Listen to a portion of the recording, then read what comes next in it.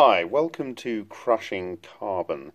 What we're going to do is we're going to take these spectrographic electrodes here, which are supposed to be extremely pure. I mean, the whole point of these things is that they're very pure so that you can actually analyze other materials through using an arc. So we're going to take some of these and we are going to put them into this brand new lovely ceramic pestle and mortar here, and this is going to enable us to crush these things up, and we are then going to analyze that with EDX once it's been crushed. So if there's anything coming from here and here in the crush, that'll be included in the analysis, and so we will know what we are putting into the NOVA reactor. After crushing, we're going to use this sieve here to do a little bit of grading and maybe put the output into a number of these sample jars. Some of the sample I am going to use this neodymium magnet that you've seen before, and based on someone who did these carbon arc research in 2001, they used a white balloon and they covered the neodymium magnet after they did their experiment, and they were able to pick up some parts. So if I go and stretch this over here, we end up with something that's nice clean white surface. So we'll be able to test whether the electrodes are magnetic beforehand, and we'll do that on this video. When I tested the electrodes the other day, which is another video on our YouTube channel, you could see that it was diamagnetic, i.e. the magnet pushed the carbon away from this neodymium magnet. So if we're attracting it after we've done the exposure in the NOVA reactor, then we have at least a change in its approach to magnetism. Okay, so here goes. I'm going to drop a few of these in here. 1, 2, 3, 4. 4. These are all from the same batch, and we'll start having a go at crushing these up. Let's see if this works.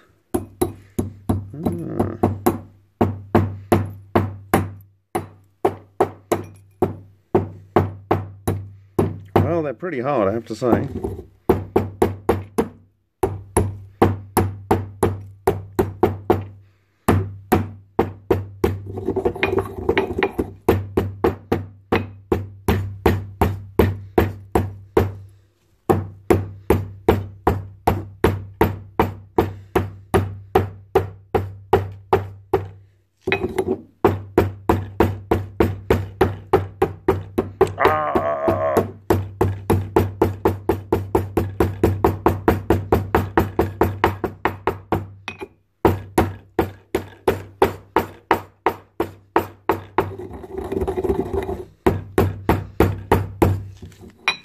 One of the sample jars is going to fall off the table.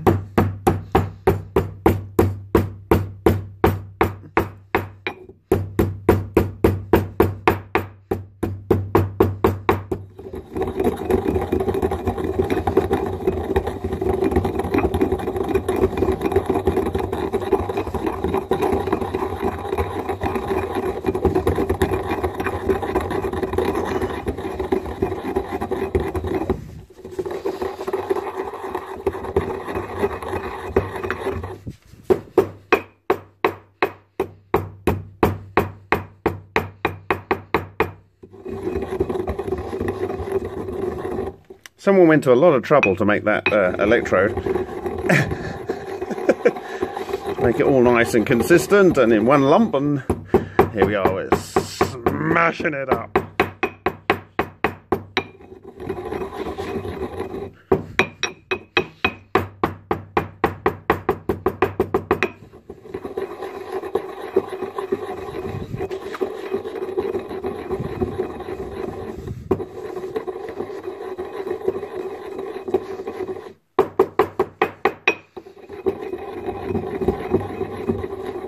Do let me know when this gets boring. Okay. Well, it's definitely not a new pestle and mortar anymore. Thank you for donations that help support this.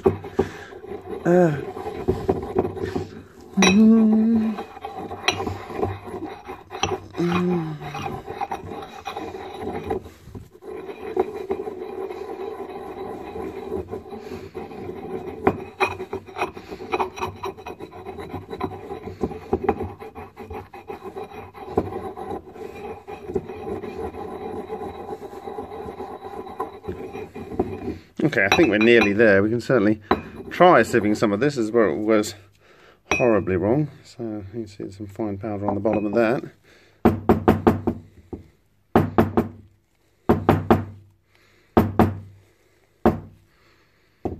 Now I can probably hear Dr. Eagley saying that this maybe is too fine, because if the particles are too fine, then they can just oxidize.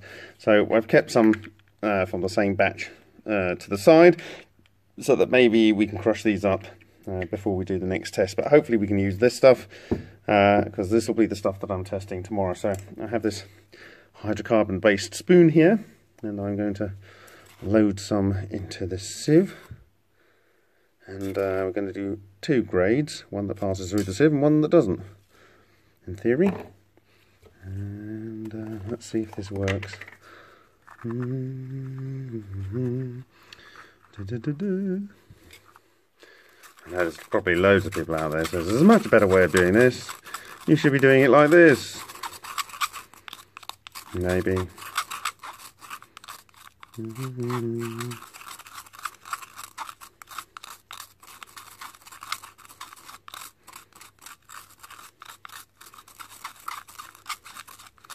all seems to be going through there quite nicely.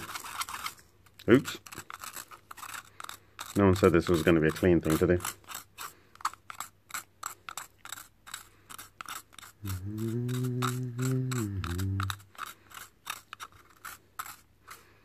Definitely those pieces look a bit bigger. I don't know if you can see that. These pieces are a bit more chunky, and we have some fine powder in here, so I'm going to move that, and then this one is going to take the chunkier bits. So we have two grades from the same source, and then Dr. Eagley can tell us which one he prefers to use. See if we can get a little bit more out of that.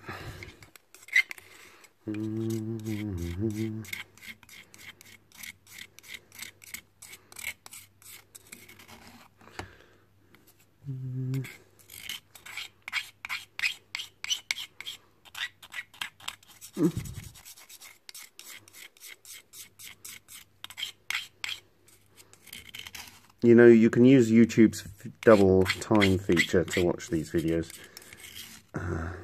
Save you a bit of life. I don't want people wasting their life. I want them to be doing experiments. Okay.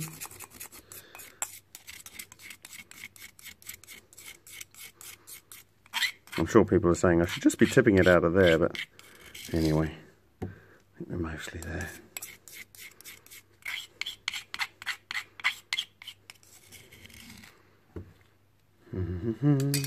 So that's our high grade, this is our fine powder, so getting real.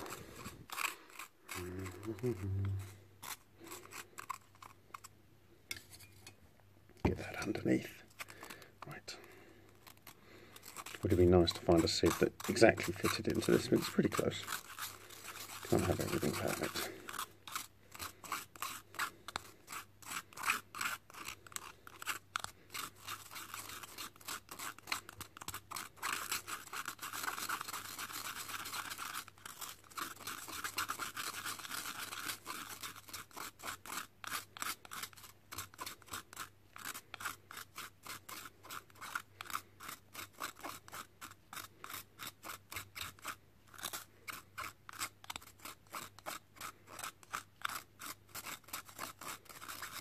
Nearly there.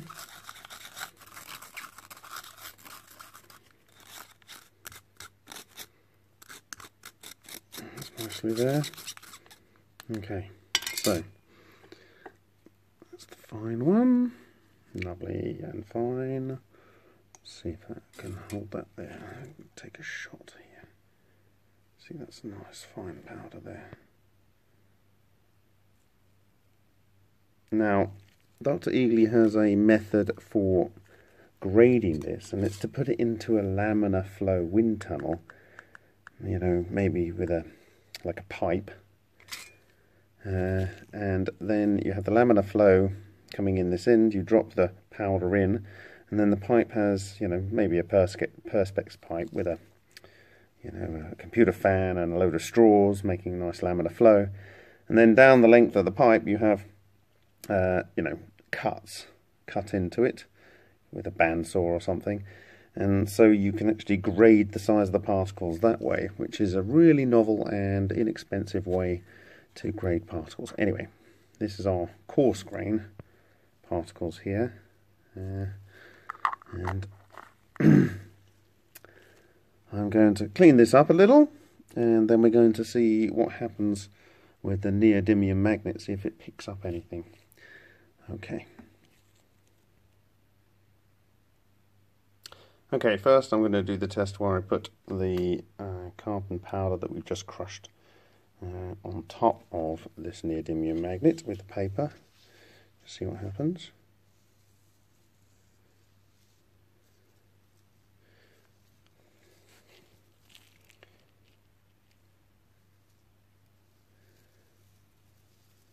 There's definitely some movement there. Okay. The question is this diamagnetic? Okay, so we have our balloon stretched over the magnet. I'm going to see if we get any joy here.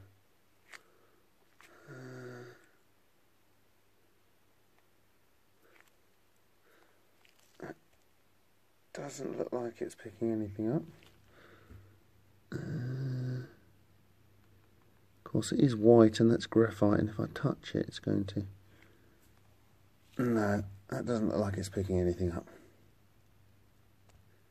Just to confirm, I have a piece of iron here, and I'm going to bring it oh, okay, alright, well, if it is magnetic then it easily picks it up.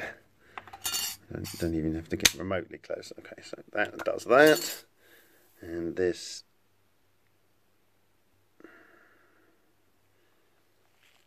doesn't do anything.